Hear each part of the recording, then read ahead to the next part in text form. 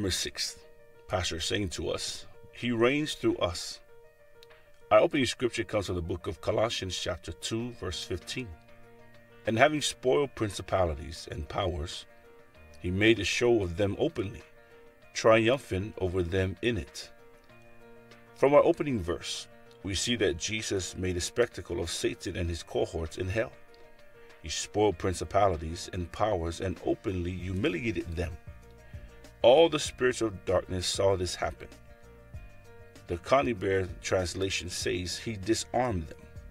Hallelujah. Now, He's reigning over them and over all things.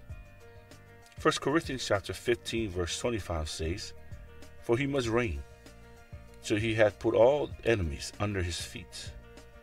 Jesus is in heaven, seated at the right hand of God, a place of power. So how then is He reigning? How does He reign over His enemies? Romans chapter 5 verse 17 gives us an idea.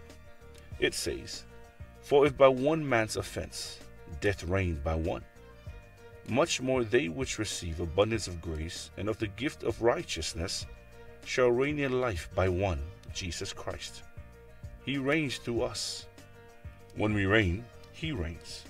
And remember, the Bible tells us that grace reigns through righteousness. That, as sin had reigned unto death, even so might grace reign through righteousness unto eternal life by Jesus Christ our Lord. Romans chapter 5 verse 21. Thus, while we live for Him as His light, His grace works in and through us. His grace for reigning. Hallelujah. Our job is well cut out for us. It's to reign in the realm of life and display the virtues and perfections of Christ. 1 Peter chapter 2 verse 9 of the Amplified Classic. This is why He wants us to learn and grow in His Word and put it to work. He wants us to run this world for Him, using the name of Jesus. We are the light of the world, and we have overcome the adversary and all the adversities. We win by the blessed name of the Lord Jesus Christ. Hallelujah. Please say this confession with me. I've received grace to reign and rule in life as a king. Therefore, I exercise dominion over circumstances, the devil and his cohorts. Right now, in the name of Jesus, I break the influence of Satan over the nations, over the peoples, over the leaders, over the young ones all around the world.